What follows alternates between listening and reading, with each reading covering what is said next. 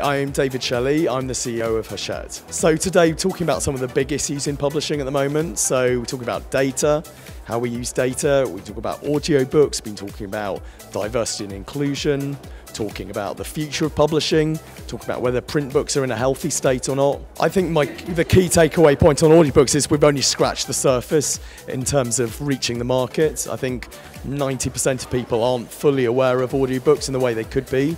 I think it's a massive untapped market out there, and if we as publishers can help reach that market, it could be transformative for us. I'd see actually trends in maybe short form content audiobooks as well. Audiobooks tend to be quite long.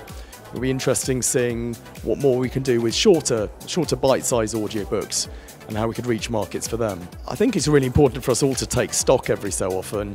We spend a lot of time in our own businesses in publishing. I think it's really good to come together as an industry to learn from each other, spend time together.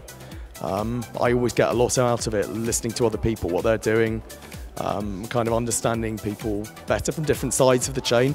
It's also important for retailers and publishers and journalists, everyone to mingle and learn from each other.